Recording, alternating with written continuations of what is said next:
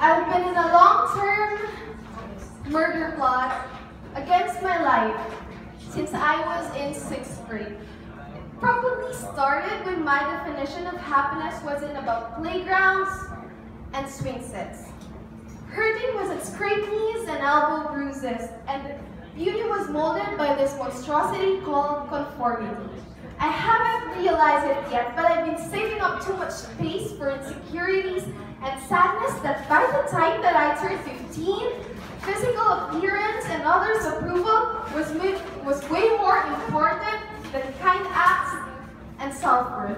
I focused too much on looking good for other people that I forgot that I should also be feeling good for myself.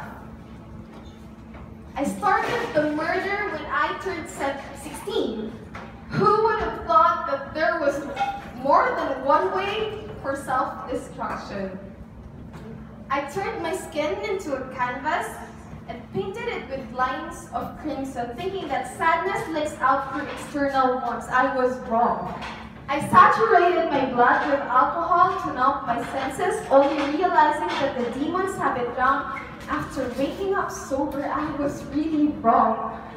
I smoked cigarettes, loved a guy who couldn't love me back, and kissed unwilling lips, hoping that downing the cheapest voices could somehow make me whole.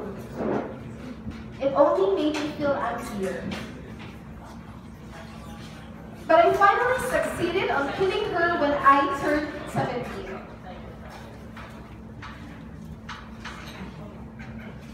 I always wondered why suicide isn't called murder. Is it voluntarily killing yourself a way of saying that you were involuntarily made unwilling to breathe for quite a while? I was warned about stolen things and murdered people, but never about stolen hearts and murdered happiness. As I was laying in bed half alive that night, I found it funny how hospital walls hear more sincere prayers than church benches. But I survived that long-term murder plot against my life when I was 19. When my definition of happiness wasn't about approval of others and material things, when hurting wasn't about broken hearts and ruined trusts, and beauty isn't defined with thigh gaps and porcelain white skin.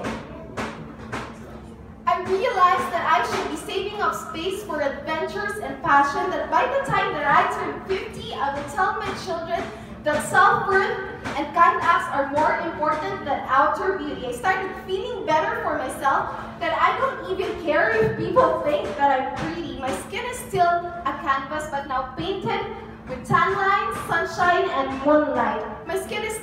My blood is now saturated with adrenaline from all the wandering. I had mountains, watched sunsets, jumped in waterfalls, chased waves, and kissed willing lips, realizing that there's no other way of feeling whole than filling yourself with grand adventures.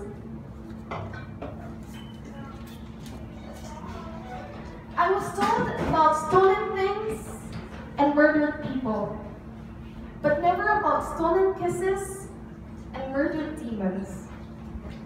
As I was laying in bed last night, half awake, I found it funny how wounds heal faster through kind hearts and loving people. Thank you.